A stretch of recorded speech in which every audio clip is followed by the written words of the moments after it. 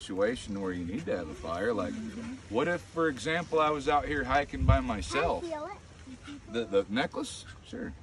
What if I was hiking out here by myself and I sprained my ankle, you know, or I broke my knee, you know, and I couldn't just walk out of here?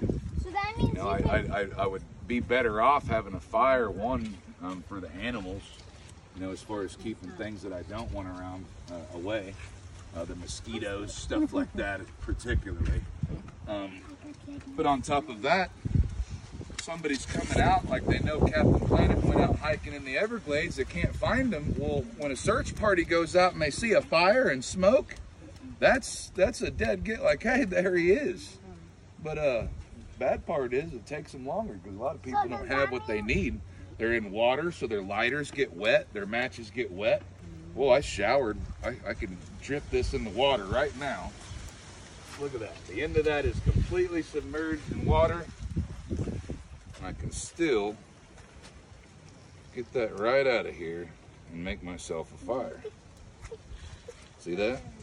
It's just a little hard. So I'm not really. It's the same. I'm barely touching that thing.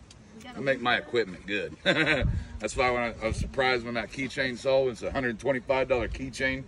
Those keychains don't cost $125. Glad you thought that was funny. But I like to make quality gear that works, you know what I mean? So that way in a situation like this, I'm not worried about my stuff getting wet. You made that? Yeah, yeah. What? Yeah, you guys can buy these things on the website. I make some pretty cool. From your website? Yeah, my website, girl. Okay. So yeah. I knew. I'm a bad businessman, girl. I told you you should sell it. Yeah. Well, I've been selling I didn't know you these sold this. I've been selling these for years. he didn't show you this. Show them that again. Oh yeah, girl. With one click of the hip. Boom. Foraging pouch. So if I'm collecting berries, And you saw or if I'm collecting, what's that? You also sell it? I haven't made this. I saw this on Amazon. I don't remember the company that makes it. Do you sell But no, that's a fanny pack. I wish I made fanny packs. But another Indian made that fanny pack. But I saw this thing online and I wanted to get it because I wanted to, like, that looks easy to make. You know, and Aunt Betty, she was talking about putting the patchwork down the middle, like making some really cool ones.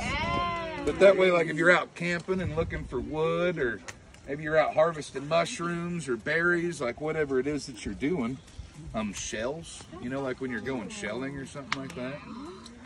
Girl, I saw a look on that face like, OMG. But yeah, guys, I just wanted to show you how easy some of that survival stuff is. You know, if you guys are interested, I'll take that.